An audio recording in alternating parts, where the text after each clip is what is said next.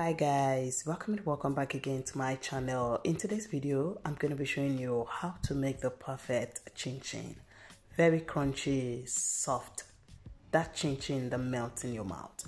So if you're planning on starting a small scale business or making this for the home, then this recipe is for you. So keep watching. Please do not forget to like, subscribe and share. Alright, so to begin with, you want to grab yourself some flour. And for this recipe, I'm going to be using 2 kg of all-purpose flour. So into my bowl, I'm going to go ahead and sift the flour into the bowl. So sifting the flour is going to help you achieve that smooth and very fine ChinChin, okay? So that's the reason you need to sift your flour. Alright, so to my returning subscribers, thank you all so much for the love and support. And if you're a new member, thank you so much as well. Thank you for joining me. And please do not forget to subscribe if you're not subscribed yet. Alright guys, so after sifting the flour into the bowl, we will set aside. And here I'm going to measure the sugar for this recipe. So for the flour, we are using 2 kg of all-purpose flour, and I'm going to be adding 300 grams of sugar to this. We don't need this to be too sugary. If you want to really enjoy your ChinChin, do not over sugar your ChinChin. Alright, so pour the sugar into the bowl, and here we have our baking powder. And for this baking powder, a total of the baking powder is 64 grams, and we have 4 of the sachets inside the pack, which means each sachet contains 16 grams of baking powder. So I'm going to be using 16 grams of baking powder, and for flavor we are going to go in with some nutmeg, black pepper and some cinnamon powder. And then I'll go in with salt, and I'm going to grab my hand whisk and just whisk everything to combine. We need the flavor, everything that you added there to combine. We need them to, join together. Make sure you are not leaving some aside. Mix this until everything is well combined. And then set aside. And next we are going to be making or mixing the wet ingredients. So into my cup, I'm going to break in 2 eggs. And for this recipe, I'm using 2 eggs. And also I'm going to be adding some milk. And for my milk, I'm using pig milk, and you can use powdered milk or any milk that you have at home. So I'm going to measure 1 cup of the pig milk into the cup, and then I will measure 2 cups of water into the cup. So just follow the measurement and you will end up with the right texture, the right taste, the right flavor of ChinChin. We need this ChinChin to be crunchy, soft crunchy, not the hard crunchy. You don't want to break your teeth while biting your ChinChin. Alright, so you want to grab your hand whisk and whisk all of that combined, then set aside. Next, we are going to measure some margarine, and this is room temperature soft margarine. So I'm going to be using 350 grams of margarine. So once that is nicely measured, we will add it to the dry ingredients, and now I'm gonna come in with my hand and just mix this. Don't worry, my hand is super clean. So you want to make sure you mix this nicely because you're mixing butter into the dry ingredients. So make sure this is well mixed, together with the dry ingredient. Make sure they are nicely distributed, nicely mixed in nicely. You just want to mix this and make sure that every of the dry ingredient have their own share of the butter. So mix until everything is well combined. Alright, so once that is nicely mixed in, next we are going to pour in the wet ingredient. So pour that in, and next you want to come in with your hand and mix this. When it comes to ChinChin, you do not want the dough to be overly soft or overly hard. We don't need it to be too hard or too soft. You just need it to be perfect. You need a perfect dough to achieve the perfect ChinChin.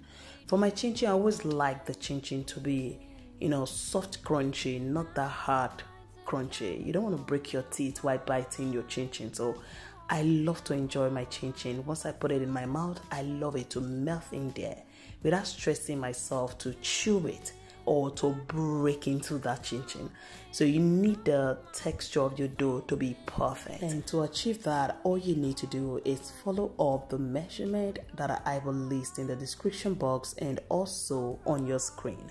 So as you're watching, make sure to focus on your screen, because every ingredient that I will bring out or present to you, I will make sure I put the measurements on beside it. Alright guys, so you want to transfer the dough onto a work surface. Make sure it's a clean work surface. And now you want to knead for about 5 to 6 minutes. You want to make sure there are no dry ingredients left. So mix or knead this until the dough is smooth. You want to make sure that it's very smooth and beautiful. So if you've watched to this point and you're still watching, thank you so much for your love and support. I truly appreciate. So relax, keep watching to the end. Just watch to the end of the video and I promise you will definitely enjoy and benefit from the result. Alright, so once that is nicely kneaded and once the dough is nicely smooth, we are going to cut this into 4 equal parts, and to the others I will just cover with a plastic wrap, or you can cover with a kitchen towel. And now grab one of the dough and we are just going to roll this out. Grab your rolling pin and flatten the dough just like you're seeing on your screen. And once that is nicely flattened, I'm going to trim out the edges just like you're seeing on your screen right now. And once that is done, guys, this is the texture I am going for. We need the dough to be like this, not too flat and not too thick. And once that is done, we are going to slice. So you want to thinly slice this, so just go for any size of your choice. Go for any shape and size of your choice when it comes to ChinChin. So we are going to slice this and then we will cut into cubes. When it comes to slicing, you don't need to be professional, you don't need to be perfect. So just slice. You can use a knife to slice this, or grab yourself a pizza cutter and slice. And once we are done slicing, we will just cut into cubes. You can go for a longer one or shorter one. For me, I don't want it to be too long and I don't want it to be too short. Everything in this world will be okay. Can we be together all the way? Alright, so after cutting, I do not like to add too much flour to this. I just like to just sprinkle a little bit of flour to it, just to help me pull them up from the work surface. And you can transfer this to a bowl or a tray, and just make sure to slightly flour the bowl or the tray you're going to transfer the cut dough into. And then you want to go ahead and repeat until you're done with everything. So if you're planning on starting a small scale business, or you want to make this for parties, you want to make this for the house, or you just want to make and keep at home for just eating, so this is a perfect recipe that you can grab, because number 1 is not too sugary, number 2 is filled with flavor. You know, this is loaded with flavor, and also you will enjoy the texture, the taste, everything. It's not hard to chew. This is very soft, crunchy, and I promise you will definitely enjoy it. Alright, so you want to make sure your oil is preheated once you're cutting the ChinChin. And for me, my oil is already on the heat, so just test the oil with a toothpick, or you can drop one of the dough into the oil, and once the oil is ready, go ahead and transfer the ChinChin. And now you want to fry this on medium heat. Number 1, do not fry this on high heat. Once the oil is nice and super hot, transfer your ChinChin and do not fry this on high heat. Go and fry this on medium heat. Don't fry on low heat, otherwise your ChinChin will soak in oil, and that's not what you want for this beautiful ChinChin. So if you fry on high heat, you can end up with a burnt ChinChin. So just make sure your heat is on medium. So we're going to stir this constantly, maybe come back every 40 seconds to stir. And as you stir, you're gonna stir in the chin while frying will ensure that the chin comes out super crunchy. Like, keep them very, very dry for you to enjoy.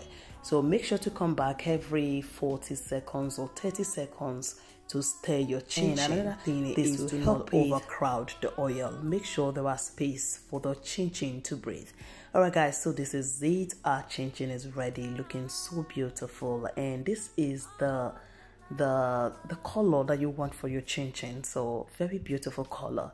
So once they are ready, you want to transfer to a paper towel. What I did was to just line my strainer with a paper towel, and I'll transfer the chin on the paper towel. This is going to help absorb any excess oil on the chin. So once that is done, you just want to let them sit on that paper towel for like 30 to 40 seconds, and then you're going to transfer to a flat surface, something like a tray, a flat surface. You can spread something on the floor and just pour it on that thing and allow them to air dry. Or you can grab a tray just like this one, then pour your chin and allow them to air dry.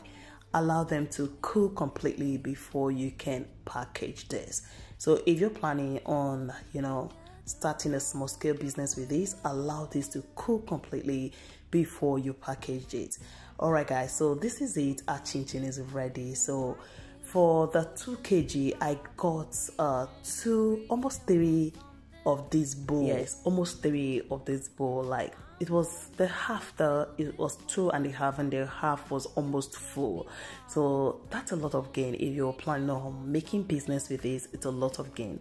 You don't need too much of, this is just a pocket friendly business that you can start wherever you are. So try to make something out of it, and you don't need to spend too much. You just need a small capital to start up with this.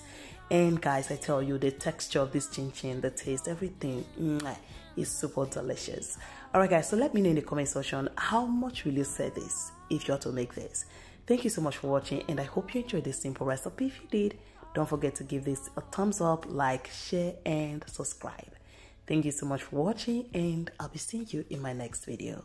Enjoy!